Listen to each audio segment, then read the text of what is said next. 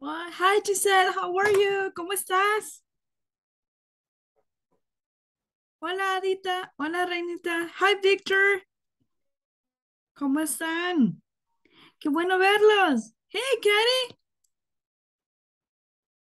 hi Adita, ¿cómo están? Good Good. evening, teacher. Good evening Reinita, ¿cómo estás? Bien, I'm bien. fine. ¿Usted, teacher? Bien, mira, por aquí. Bueno, un poquito Good, sí. Sí, un poquito cansada. Y ¿verdad? Ahí vamos, ¿verdad? Y el clima que no ayuda mucho. pero no está enfermita. No, yo no, quien está enfermito es mi perrito. Ellos están enfermitos ahorita. Sobre todo el mayor, mañana va a consulta y a unos exámenes, que él está malito ahorita, pero por lo demás ahí vamos, muy bien, tenemos casi solo chicas, solo Victor está aquí de chico, aquí está Lorenita ahorita, ¿qué más está? Karinita, Giselle, Adita que está ahí ahorita en el carro, pero ya casi viene, muy Ya bien, casi. ya casi, tenemos a Herschel que tengo días de no verlo en persona, solo por foto, ¿verdad? Herschel, no te hemos visto, ¿qué pasó? Ahí está Joael, Josael, aquí está. Hola, hola. Hola, hola, te queremos ver en persona, vivo y a todo color. Ahí está, ve. No importa que tenga ese pelito, no hay problema, es una cachucha y ya.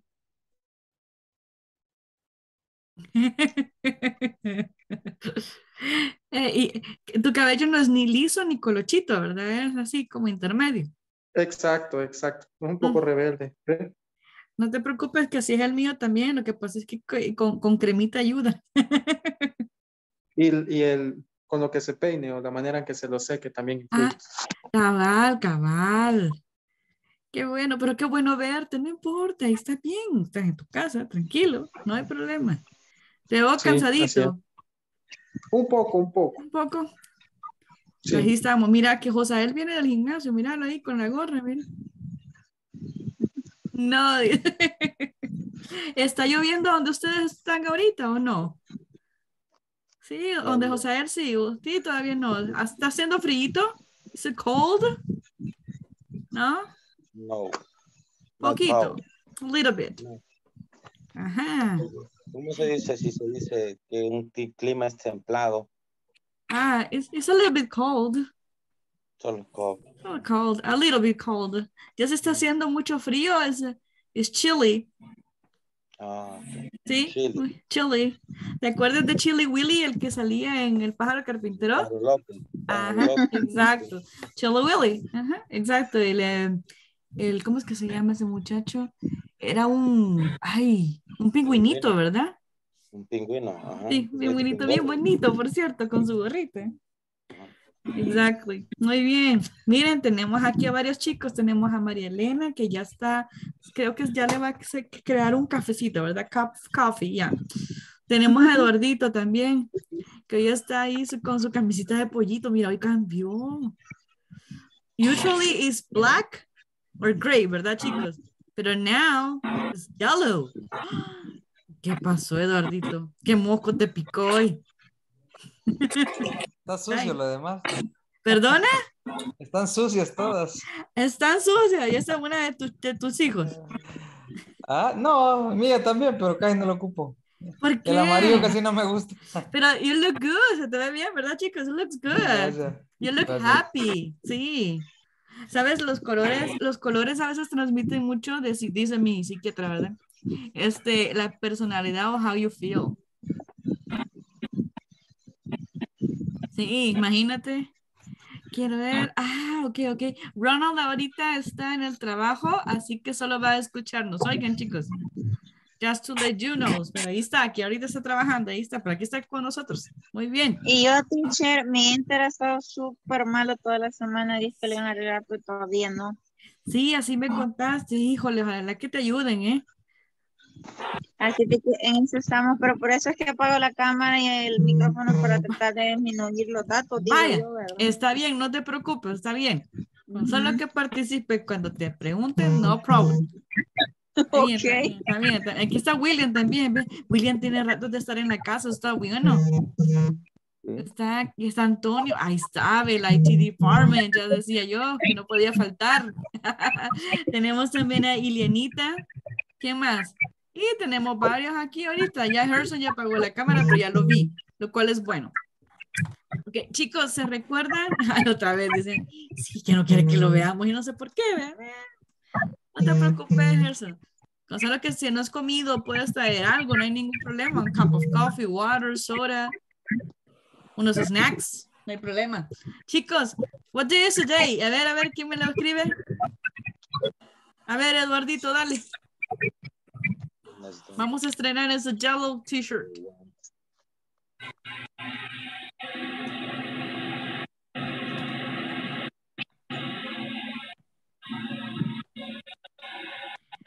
Bárbaro, that's awesome. Good job, sir.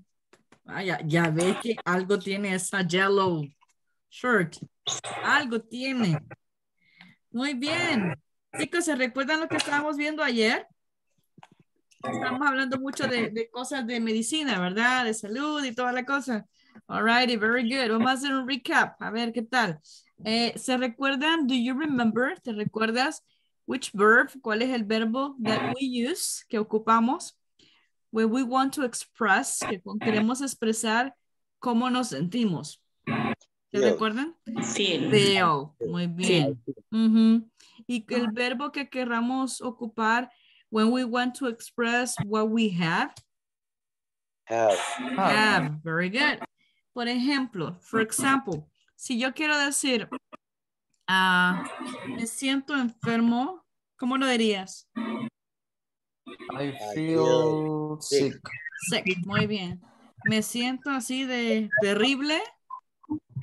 I feel terrible. I feel terrible. Otro sinónimo. I feel exhausted. I feel exhausted. Sí, exhausto.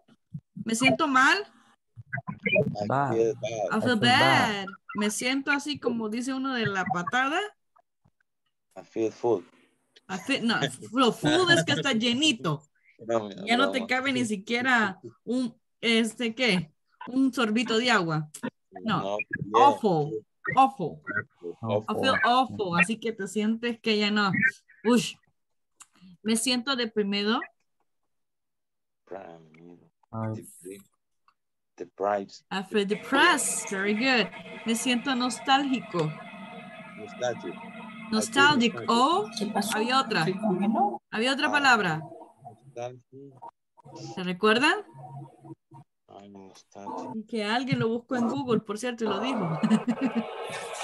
No voy a- Depressive. Depressive es deprimido, ajá, pero nostálgico, ¿se recuerdan? Aparte de nostalgic. Homesick, very good, Ili. Homesick, exacto. Muy bien. Y por ejemplo, si yo te digo, tengo dolor de cabeza, ¿cómo lo dirías? I have a headache, very good. Si tengo dolor de espalda, I have bad. have a backache, muy bien. Si tengo dolor de dientes o de muelas, I had to. I have a toothache, very good. Si tengo, por ejemplo, insomnio. I have it on. Insomnia. Ajá. Y, por ejemplo, si tú dices, tengo dolor de estómago. I have stomach. Have a stomach. Stomach. Very good, Eduardo. Very good, José. Si tú dices, tengo un desgarre o un dolor muscular. I have this Sore muscle. Sore muscle, very good. Sore muscle, perfecto. Exacto. ¿Qué más nos falta? Sí, si tengo tos. Couch. Casi. I have throat. I have a cough. Cough. Porque si Cold dices is cow cow. es ¿verdad? Solo que se escribe diferente, ¿verdad? Cow. Se escribe C-O-W es vaquita. Y cough, ¿cómo se escribe el tos? C-A-U-G-T. C-O-U-G-H. H, Ajá, cough. Si Vale. tengo, por ejemplo, resfriado, ¿cómo se Cold. dice? I Cold. have a cold. Oh, I have a cold. Very good, Vic.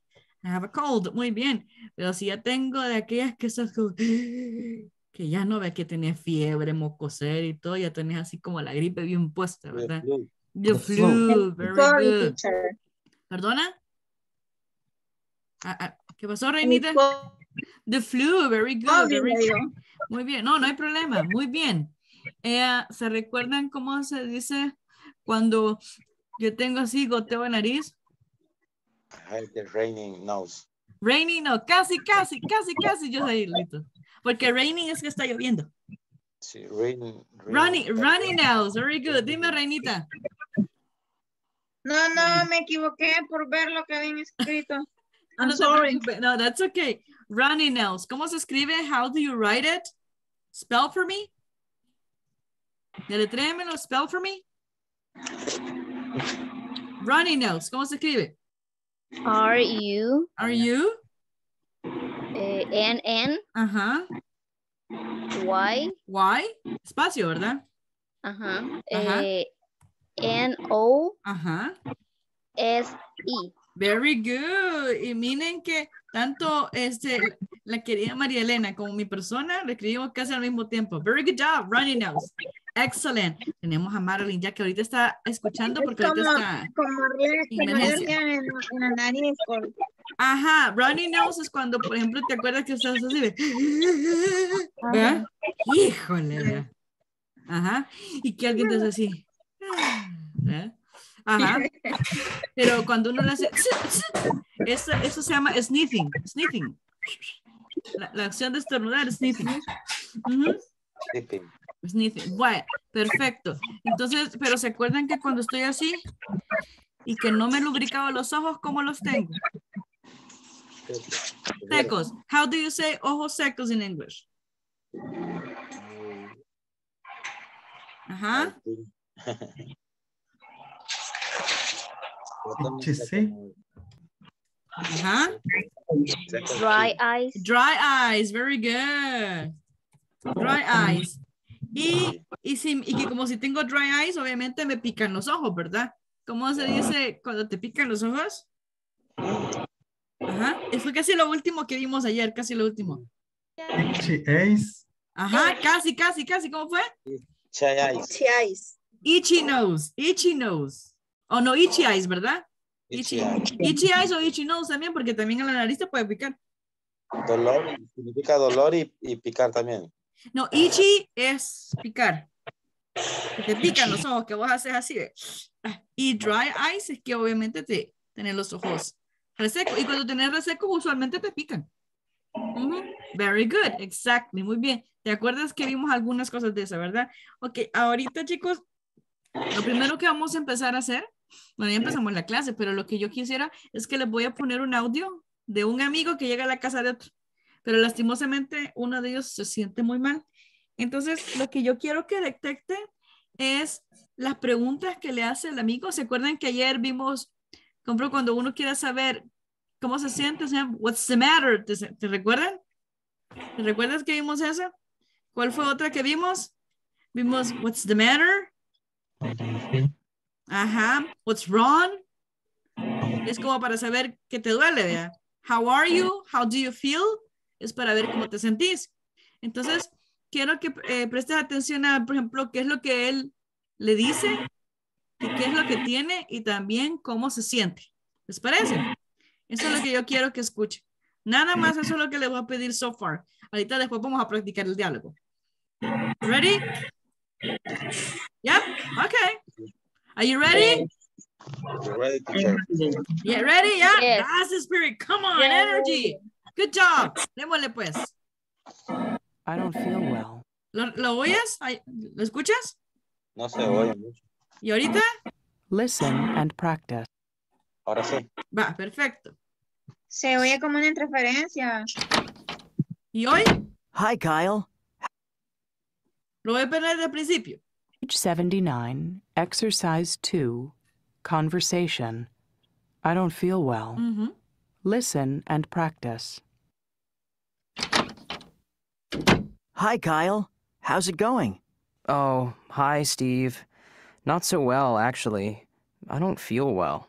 What's the matter? Hey, you don't look so good. I have a stomach ache. That's too bad. Do you have the flu? No, I just feel really sick. Well, do you want anything? A glass of soda? No, but thanks anyway. Well, I'm gonna have some pizza. Is that okay? ¿Lo escucharon? ¿Ya? Ok. ¿Qué es lo que él tenía, el chico? What's the matter? Stomachache. Stomachache. How does he feel? ¿Cómo se siente? Mal. ¿Cómo se dice? Bad. I feel bad, ¿verdad? He feels bad. Dime. He feels bad. He feels sick, ¿verdad? Perfecto. Vaya. ¿Qué les parece si vamos a ver ahí a dos chiquillos ahorita que me ayuden con ese diálogo? ¿Les parece? Pero yo necesito que se metan ahí en el diálogo, ¿me entiende? Que usted realmente exprese que se siente mal, pues. Porque si usted dice, me siento mal y con una gran sonrisa, pues nadie le va a creer, ¿verdad? Entonces, vaya, ¿qué le parece? Alguien va a ser el amigo que se come la pizza al final, ¿verdad? Y el otro va a ser que se sienta mal. Vaya, ahorita les voy a compartir mi imagen. Espérenme tantito. ¿Está bien así? ¿Les parece? ¿Ya? Can you see it? ¿Lo pueden ver? Can you see it? Yes. Vaya. Yes. A ver, hay uno que se llama Steve, que es el que se come la pizza al final. Y yo creo que por ser la gorrita, yo creo que vamos a pedirle a Yosael que lo haga, ¿verdad? Ay, ay, ay, dice. Y por ser el que se siente, pero de la patada, ¿qué le parece a José Eduardo si usted me hace el cachito de interpretar a uno al que ya le duele la panza? ¿Sí? ¿Parece? A Kylie. A Kyle, sí, más que usted está Kyle. sentado, entonces le va a caer de maravilla. Pero antes de eso, antes de que sus compañeritos bellos que tengan las notas o los dotes de artistas, ¿verdad? ¿Qué les parece si practicamos un poco la pronunciation? Para que ya después ellos se queden ahí practicando el diálogo. Vale, vamos a ver, chicos. Repeat after me. Hi, Kyle. Hi, Kyle. Hi, Kyle. How's it going? How's it going? How's it going? Oh, hi, Steve. Oh, hi, Steve. Oh, hi, Steve. Not so well, actually. Not so well, actually. I don't feel well. I don't feel well. I don't know. What's the matter? Hey, What's you the don't look matter? so good. What's the matter? Hey, you don't look so good. I have a stomach. I have a stomachache. I I have a stomachache. That's too bad. Do you have the flu? That's too That's bad. so bad. Do you have the flu? flu? No, I just feel really sick. I No, just I feel don't. really I just sick. feel really sick. Well, do you want anything like a glass of soda? Well, do you Do you want anything? A glass of soda? No, but thanks anyway. No, but No, but thanks anyway. Wait. Well, I'm going to have some pizza. Is that okay? well, Well, I'm going to have have some pizza. pizza. Okay.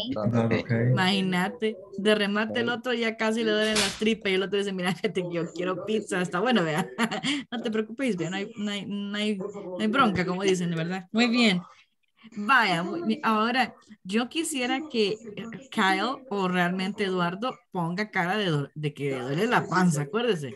Ajá, cabal. Y así, porque cuando uno se siente mal, el tone of voice le sale, pero de plano, ¿ve? Vaya, vamos a ver qué tan dotes de artistas tenemos a estos chicos. A ver, Josael, vaya, empiezas tú. Okay. Hi, Kai. How's it going? Oh, hi, Steve. Not so well, actually. I don't feel well. What's the matter? Hey, you don't look so good. I have a stomachache. That's too bad. Do you have the flu? No, I just feel really sick. Well, do you want anything? A glass of soda? No, bad thing anyway. What are you going to have some pizza? Finish. Very good.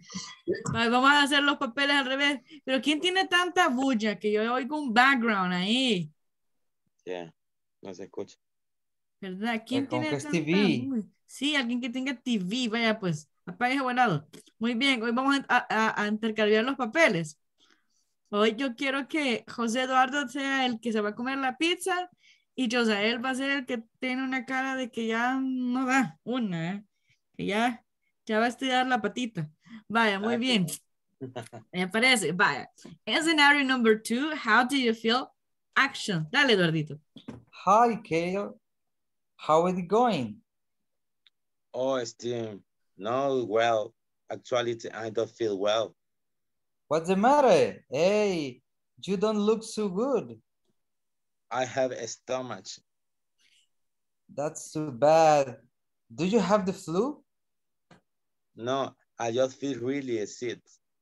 Well, do you want anything? A glass of soda? No, but thank you anyway.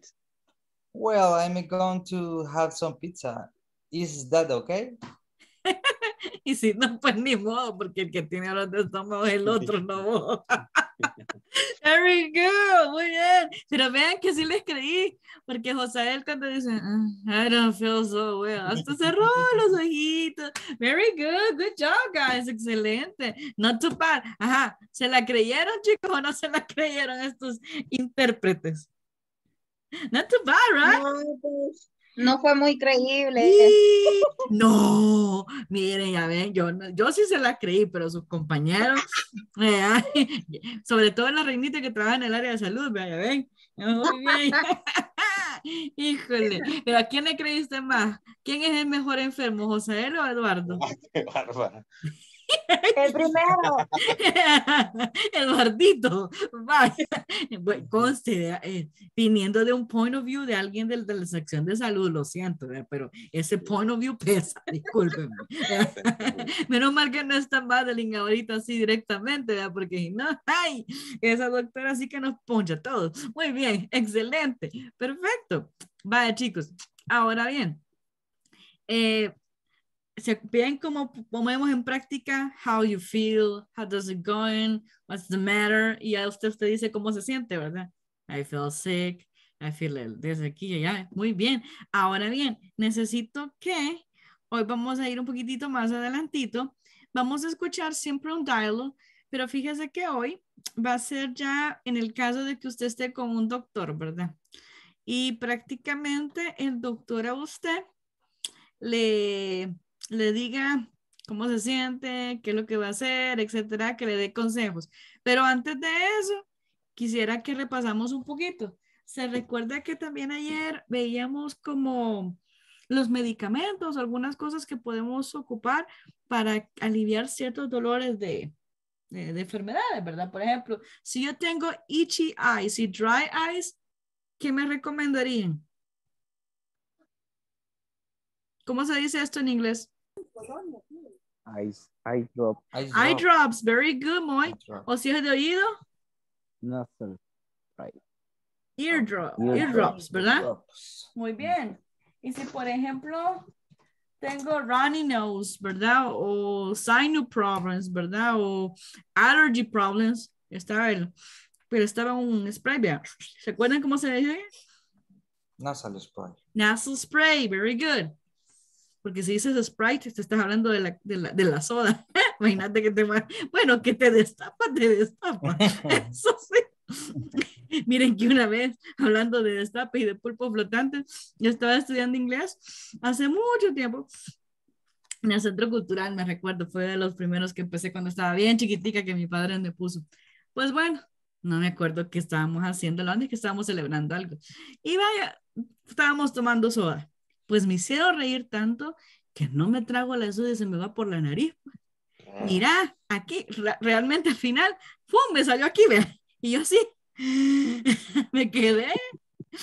Pero mira, de que me destaparon la fosa nasal, me la destaparon, porque yo tenía gripe y ya después, ¿te imaginas cómo se siente cuando la soda te viene para afuera de la nariz? Juela. Así que ahora te digo que si te destapan, te destapan. Pero está fregado porque toda roja me puse yo después. No, así es complicado. Así que, pero por las dudas, Eduardito, mejor decir nasal spray, ¿ve? No vaya a ser. Vaya, perfecto. Y si, por ejemplo, tengo tos, ¿verdad? Y a veces la mamá le pone a uno aquí como un ungüentito, ¿verdad? En el chest, en el back, que es big, no es por comercializar, ¿verdad? No es propaganda. Muy bien. ¿Se acuerdan cómo se dice ungüento? No creo que, no sé si lo vimos ayer. Yo creo que se lo mencioné. Muscle cream. Ice cream. Ah, no. Ice cream es el, ay, no, ese es riquísimo. Es el sorbetico, pero cuando tenés cough te va mal. Muscle cream. Muscle, no. Muscle cream. Muscle cream. Muscle cream, sí, que es casi así, ¿verdad? Muscle cream. Muy bien, pero ungüento se dice ointment. Ointment, creo que se lo voy a poner acá. Se lo mencioné, pero no se los escribí. Ointment. No oink, porque si dice oink es cerdito, ¿verdad? Ointment. Ointment. Ointment. Ointment es ungüento. Ungüento. Y se acuerdan que si no tiene todos los cough drops, ¿verdad? Que son los dulcitos como zorritones, gargantinas, tusulil o tusil, etc. Muy bien. Nueva palabra, miren para ustedes, ointment. Muy bien. Perfecto. ¿Por qué les digo esto? Bueno, porque van a escuchar en el diálogo que va precisamente una pues paciente a ver al doctor y pues la doctora le tiene que recetar X o Y situación. Vamos a ver la conversación entre Dr. John y Mrs. West y vamos a ver lo que ella le dice y vamos a ver lo que el Dr. John le receta a ella, ¿les parece? Entonces ahorita, déjenme un tantito, le vamos a poner acá la conversation y vamos a ver eso. Solo quiero que al principio, la primera vez que oigamos la diálogo, porque la vamos a oír varias veces, la vamos a oír unas 3 veces. Lo primero que quiero que hagan es que traten de entender el escenario de toda la conversación y les voy a hacer una preguntita. Ya después, en las otras 2, les voy a hacer preguntas específicas, pero ahorita solo traten de entender todo el escenario. ¿Les parece? Vale, perfecto. Alrighty, let's do it. Oops. 81. Exercise 6. Conversation. Don't work too hard. Listen and practice. Hello, Ms. West. How are you today? Not so good. What's wrong exactly? I'm exhausted. Why are you so tired? I don't know. I just can't sleep at night. Okay, let's take a look at you. I'm going to give you some pills. Take 1 pill every evening after dinner. Okay. And don't drink coffee, tea, or soda. Anything else? Yes. Don't work too hard. All right. Thanks, Dr. Young. Okay. Bye. What's going on aquí? ¿Qué pasa a nivel general? Generally talking. No duerme. Que no duerme. Bye. No duerme. No sleep. No sleep or she doesn't sleep. She doesn't sleep. Muy bien, muy bien. Acuérdese del auxiliar, pero está muy bien, lo felicito. Muy bien. Entonces, tenemos una paciente, a patient, that visits a doctor, ¿verdad? Muy bien. Según el tone of voice, ¿creen que es una paciente de mediana edad, ya mayor o jovencita? Young. Young. No, Dr. Young, así se llama el doctor, pero la She paciente. is young. She is young. ¿Cree usted que la paciente, que es Mrs. Wells, es joven? Va. Yeah. Vamos a ver si sí o no. No se preocupen, que a veces engañan, no crean. Va. Muy bien, ahora necesito que escuchen algo. Quiero que, aparte de que dice that she cannot sleep, necesito que escuchen las expresiones que ella hace, cómo ella se siente. ¿Me entienden? En esta segunda vez solamente quiero que me digan how the patient feels. ¿Cómo se siente el paciente? That's it. Y en la tercera le voy a preguntar otra cosa. Okay, ready? Pero qué bulla, ¿quién tiene tanta bulla aquí pues? A ver. All right, very good. Démosle pues. Ahorita otra vez.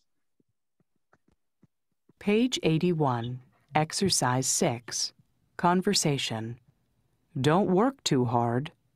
Listen and practice. Hello, Ms. West. How are you today? Not so good. What's wrong exactly? I'm exhausted. Why are you so tired? I don't know. I just can't sleep at night. Okay, let's take a look at you. I'm going to give you some pills. Take one pill every evening after dinner. Okay. And don't drink coffee, tea, or soda. Anything else? Yes. Don't work too hard. All right. Thanks, Dr. Young. Ok. Aparte, besides, she cannot sleep at night. Además que no puede dormir. A Giselita no. Giselita sí duerme bien cabal. No, mentira. Un niño precioso. ¿Qué más? ¿Qué más ella expresó? ¿Cómo ella se siente? Exhausted. She's tired. She feels exhausted. Very good. Very good. Tired. Exhausted. She cannot sleep, ¿verdad? Muy bien. Perfecto. Entonces, ya tenemos los síntomas, ¿verdad? She cannot sleep. She feels exhausted. Ahora, now guys, lo que necesito que escuchen es al doctor, en este caso a la doctora John. ¿Qué son las recommendations o las recomendaciones que ella da? Primero, first, ¿qué es si ella le prescribe algún medicamento? Y segundo, lo que ella le dice que haga o no haga, ¿les parece? Eso es lo único que yo quiero. Yeah. Let's going back to business. Y vamos a ver acá otra vez el diálogo, pero solamente quiero que se enfoquen en lo que dice la doctora. Page 81, Exercise 6, Conversation. Don't work too hard. Listen and practice. Hello, Ms. West. How are you today? Not so good. What's wrong exactly? I'm exhausted. Why are you so tired? I don't know. I just can't sleep at night. Okay, let's take a look at you. I'm going to give you some pills. Take one pill every evening after dinner. Okay. And don't drink coffee, tea, or soda. Anything else? Yes. Don't work too hard. All right. Thanks, Dr. Young. Ok. ¿Qué dijo que le iba a dar? Pills. Ajá, very good. Pastillas, pills. I'm gonna give you some pills. Así dijo ella, ¿verdad? Lo vamos a escribir. I'm gonna give you some pills, ¿verdad? ¿Y cada cuánto? Pues de cada cena. After dinner. After dinner. Ajá, every night after dinner. Very night. good, exactly. ¿Qué más le dijo que no hiciera? Don't drink coffee. Don't drink coffee. Don't drink coffee. Tea or soda. Or soda. Ajá, coffee, tea, or soda. ¿Y qué más? Que no trabaje mucho. Don't work too hard. Very good, Victor. Don't work too hard. Too hard. Ok, don't work too hard. Fíjense, chicos, que prácticamente cuando le da consejos, ¿verdad? Acá, y ahorita les voy a compartir con a ustedes prácticamente el diálogo que acabamos de escuchar. Ya se los comparto en este preciso instante para que lo analicemos juntos. Eso es lo que acaban de escuchar, miren. ¿Ven que no es tan jovencita?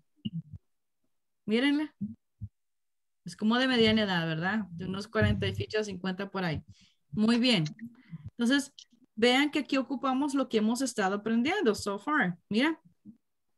How are you today? What's wrong exactly? ¿Qué es lo que sucede exactamente? What's wrong exactly? Why are you so tired? ¿Verdad? Entonces, ¿qué le dice a ella? Not so good. I'm exhausted. I can't sleep at night, ¿verdad? Eso es lo que ella dice, ¿verdad? Y cuando aquí dice, let's take a look at you, es decir, que lo vamos a, que como que te fuéramos a examinar. Let's take a look at you. ¿Sí? Te vamos a hacer un chequeo, vamos a echar un vistazo, por decir así.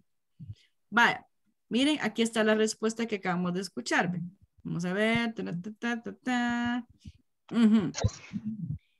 I'm going to give you some pills. Mira. Take one after dinner. Muy bien, chicos. Esto quiero que vean, miren. Take one pill. Don't drink coffee, tea, or soda. Don't work too hard. ¿Por qué señalo esto? Porque cuando tú das, por ejemplo, un consejo, en este caso, hay otras maneras de decirlo, pero en este caso, chicos, esto que está usando la doctora acá, no hagas esto, no trabajes mucho, tómate esta pastilla después de cada cena, etc. Esto se conoce, chicos, como imperatives, imperativos. Son comandos, son órdenes, ¿verdad? Cuando, por ejemplo, ustedes a los chicos, ¿qué les dicen? No te acuestes muy noche. No trabajes hasta tarde. No veas tanto televisión. ¿Verdad que sí? ¿Verdad? Entonces, no, si te duele la panza o tenés gastritis, no tomes tanto café. Lo siento, María Elena. Yo sé que te encanta igual que a mí, pero vea. O si, por ejemplo, pues tienes problemas estomacales o, ¿verdad? De digestión, drink a lot of water, te dice, toma agua, etc. Entonces, esto, cuando usted le está dando un consejo a alguien, en este caso, en el caso de salud, hay varias maneras de decirlo, pero ahorita, chicos, estamos viendo lo que se conocen como imperativos, ¿sí?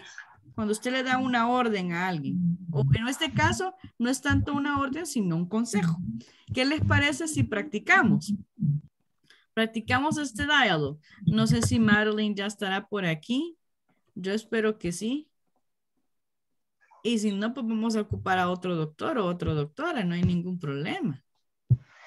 A ver, ¿quién va a ser mi paciente? Quiero ver. Madeline, are you aquí? Are you here already? ¿Estás aquí, Madeline? Voy a preguntar si Madeline está. Si no, pues no hay problema. Vamos a ver. Ajá. Karinita. ¿Cómo estás, Karinita? Bien. Karina tiene cara de doctora.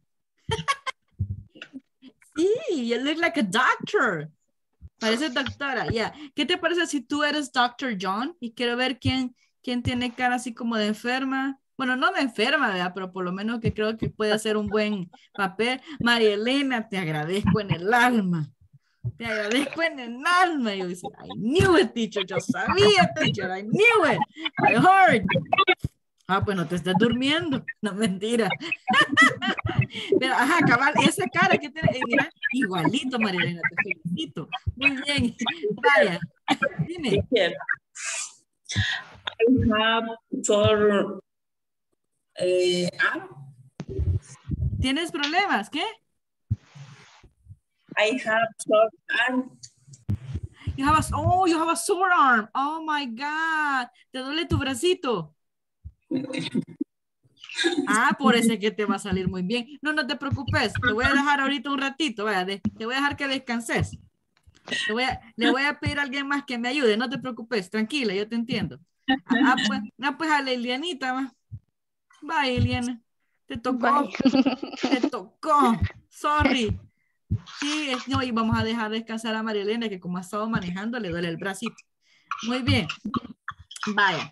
Entonces, Karinita, you're gonna be Dr. John y Miss Ilianita va a ser Miss West, pero en este caso sería, no, Miss West serías tú, ¿verdad? No es Mrs. West, es Miss West.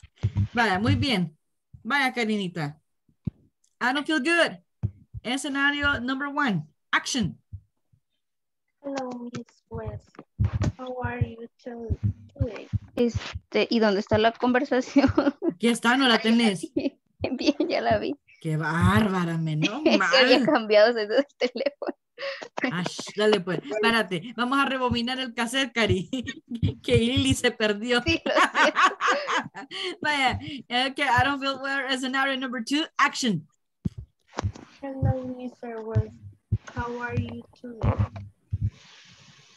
Not so good. What's wrong exactly? I'm exhausted. why are you so tired? I don't know. I just can't sleep at night. Okay, let's take a look at you. Pasa el tiempo otra vez, Dr. John, dele otra vez. I'm going to guide you softly. Take pill every evening after dinner. Okay. I don't drink coffee, tea, or soda. Anything else? Yes, don't work too hard. All right. Thanks, Dr. Young. Muy bien, not too bad, excelente para hacer la primera vez, pero lo van a volver a repetir por una cosa, porque quiero que sea así como más vivido, ¿me entienden? Más así ya. Ahorita se familiarizado con el diálogo, which is really good, los felicito. Pero hoy después así como, Elianita pone una cara de satisfacción que para qué vea. Y Karinita hace como que de verdad ahorita es un doctor que se preocupa por el paciente. Así la edad. Pero te felicito. Pero antes de ponerse, se lo voy a poner más grande, creo que les ayuda, ¿verdad? Porque creo que y Karinita tenías como dificultad para leerlo. Pero vamos a poner el practice. Vaya, mira, más grande no te lo puedo poner. ¿Está bueno así? Much better, vea. Mejor. Vaya, pronunciemos todos, chicos. Veámoslo todo together. Okay. Hello, Miss West. How are you today? Hello, Miss West. How are you today? Not so good.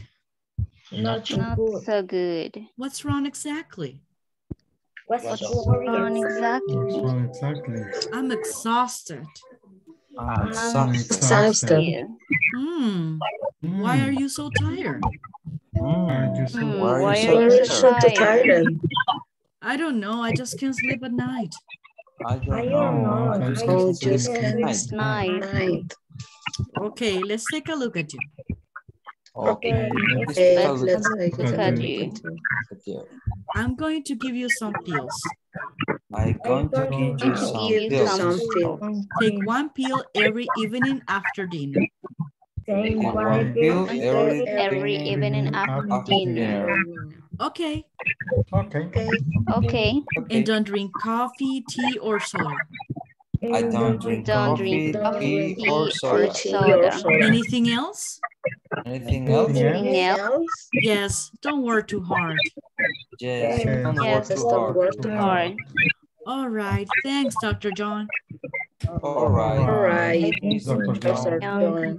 Very good, very good. Ok, vaya, ahora le toca otra vez. Ajá. Vaya, vamos a ver. Ili, hoy tú vas a ser la doctora. Y Karinita, hoy tú vas a ser la paciente. ¿Te parece? Vaya, dale pues, Dr. Gonzalez. Okay, hello, Miss West. How are you today? Not so good. What's wrong exactly? I'm exhausted. Why are you so tired? I don't know. I just can't sleep at night. Okay, let's take a look at you. I'm going to give you some pills. Take one pill every evening after dinner. Okay. And don't drink coffee, tea, or soda. Anything else? Yes, don't work too hard. All right. Thanks, Dr. John. Miren que me gustó más los papeles, le salió mejor. Te salió mejor de paciente, Karina. Es que salía para acá de satisfacción como, anything else? Thanks, Dr. John. Sí, de verdad que te salió. Las felicito. Good job. Excellent. Good job, Bárbara. Vaya. Hoy, chiquillos, siempre seguimos con el listening y con el speaking. Hoy, fíjense que les voy a poner algo bien interesante. Vamos a escuchar precisamente a Dr. John, pero hablar de otros pacientes. Y necesito, de hecho son 5. Está Shock, está Pam, está Joy y está Sandra. Y fíjense que yo quiero que presten atención a qué es lo que le receta a cada uno. Pueden ser más de una cosa. ¿Cuáles son las opciones que tenemos? Cough drops. ¿Qué significa cough drops, guys? What does it mean? Cough drops. Ajá, dulcitos para la tos. Muy bien. Aspirin, ¿qué significa?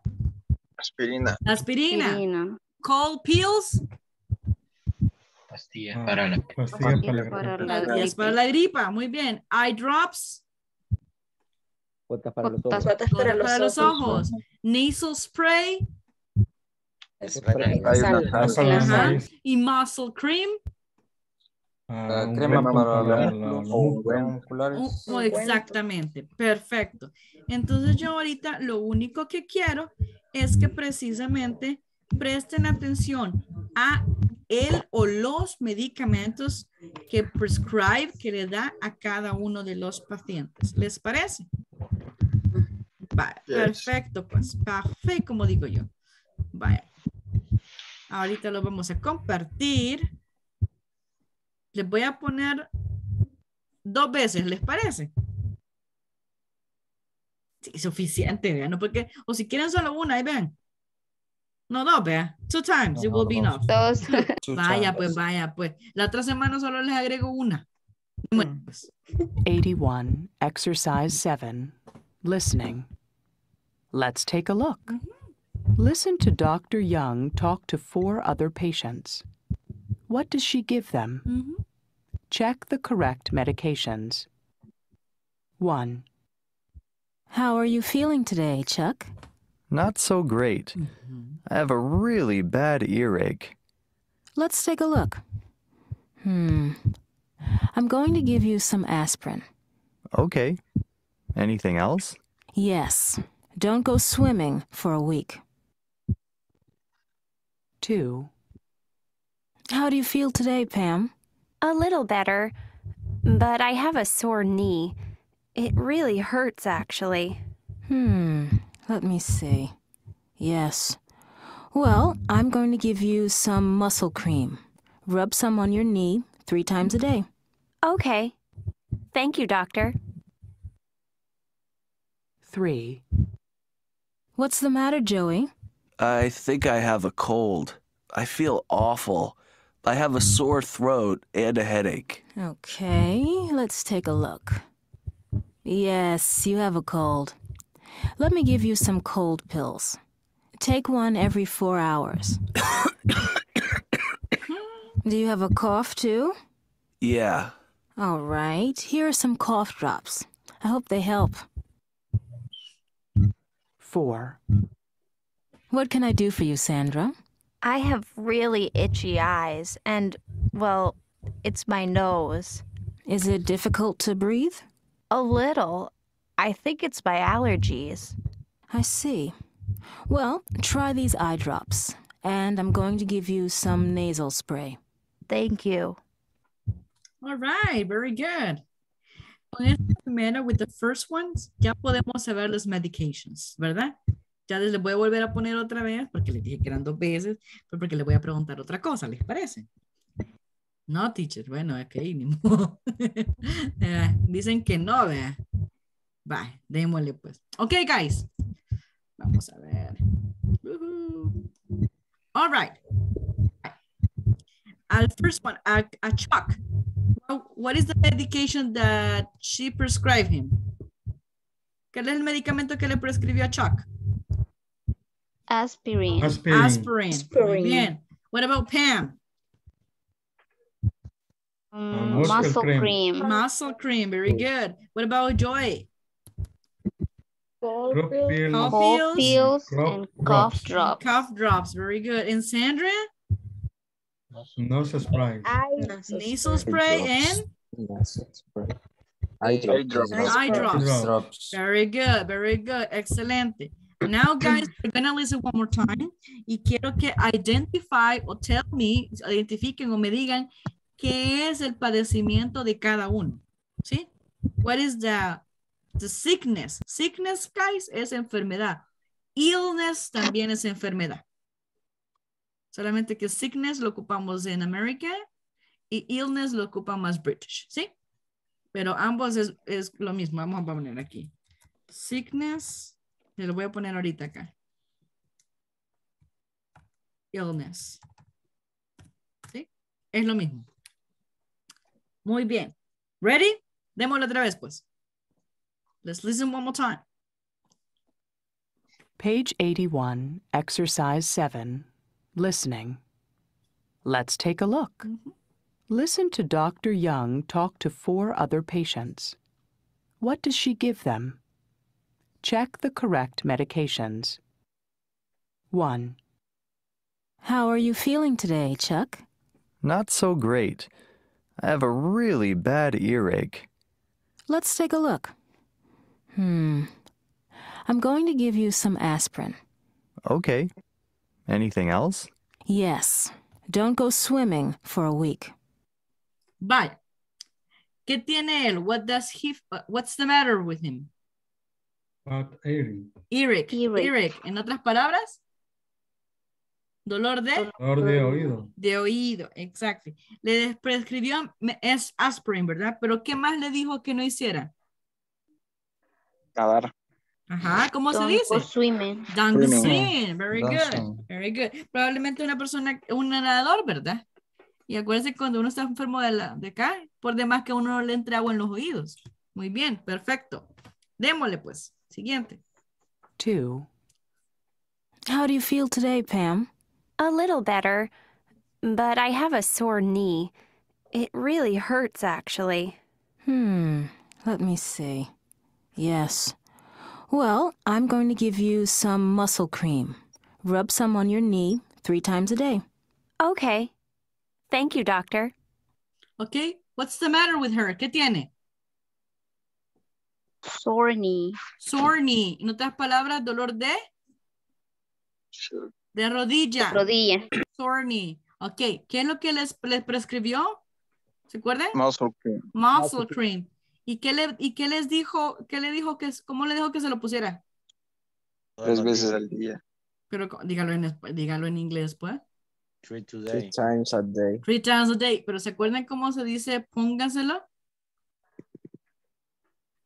Dijo No. rub. No. Rub. Miren, rub es como, rub, chicos, es esta acción, miren.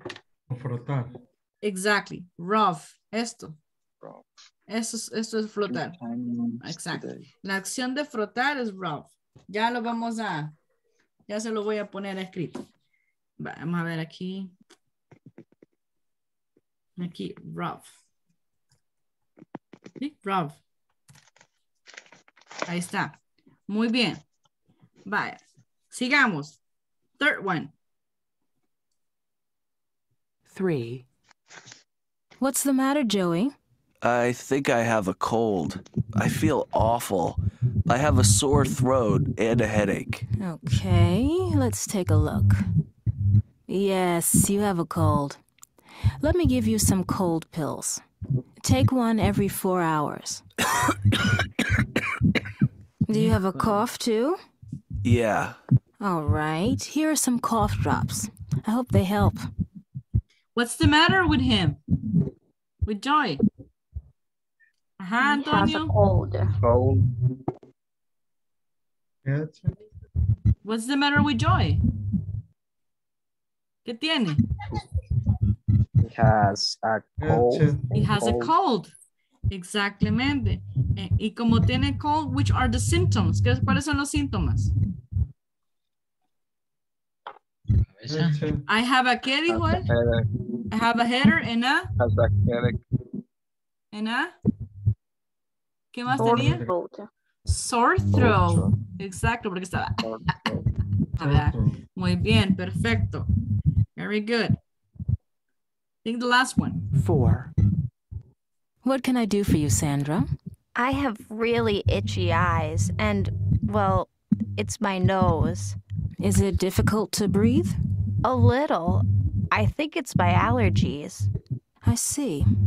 Well, try these eye drops, and I'm going to give you some nasal spray. Thank you. What's the matter with her, Esmeraldita? O Adita? A ver quién de las dos está allí. Fátima. No está ni una. Andan tomando café. Muy bien. Herson o William, what's the matter with the last one? Itchy eyes. Muy bien. Alrighty. ¿Qué es lo que le prescribió? Eye drops. Eye drops. ¿Y qué más? Nasal spray. Very good. Excellent. Good job. Exacto.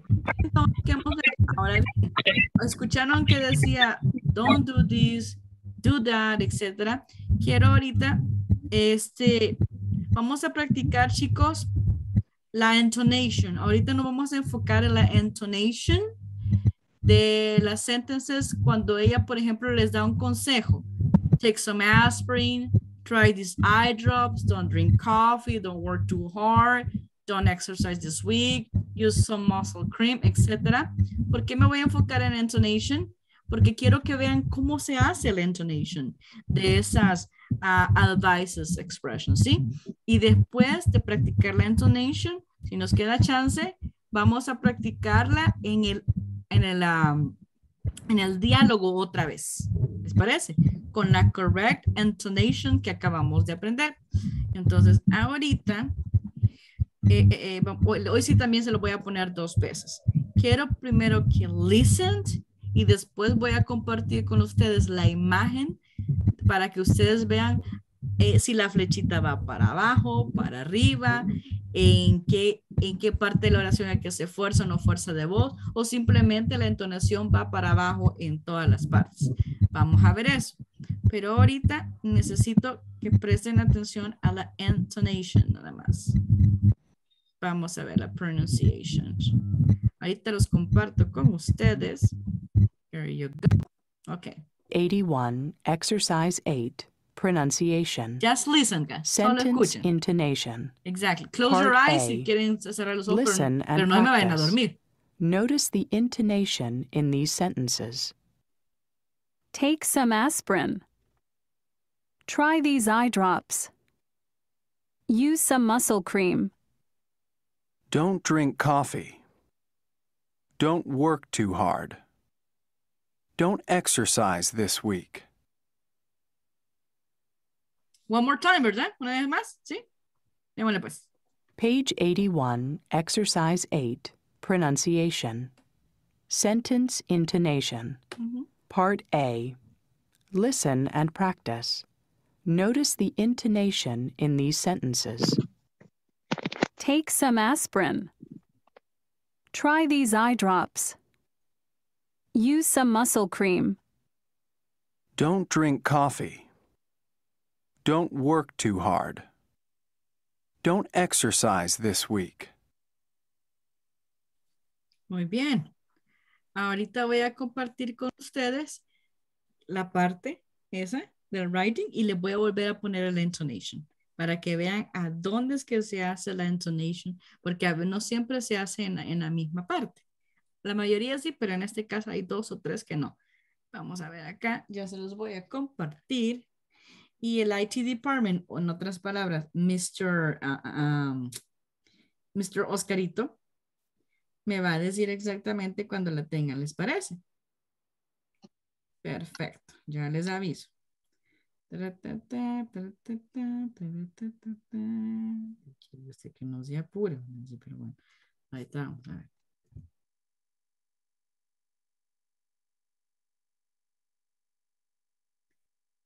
Vaya, hoy sí. Did you guys receive it? ¿Lo recibieron?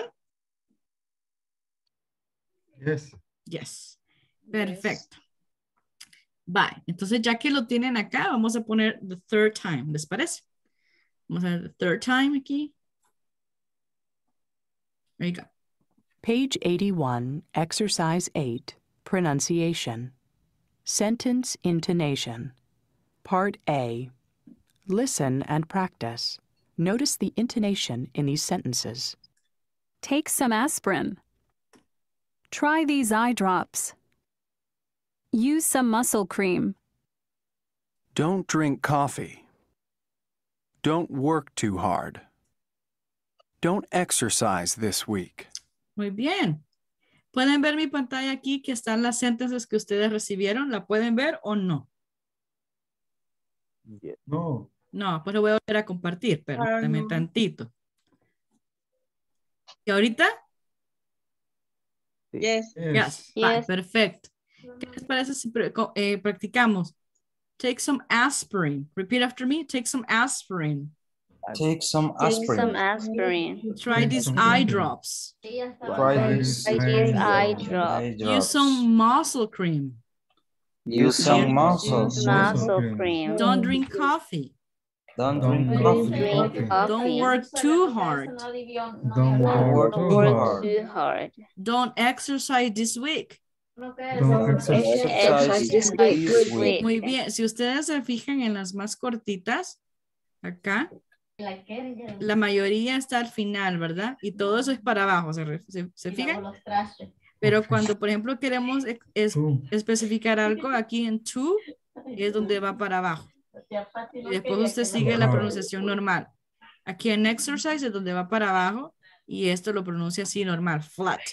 Y aquí donde dice muscle, aquí baja un poquito. Están preparando para el diciembre, para ¿verdad? ¿Y quién está preparándose para diciembre?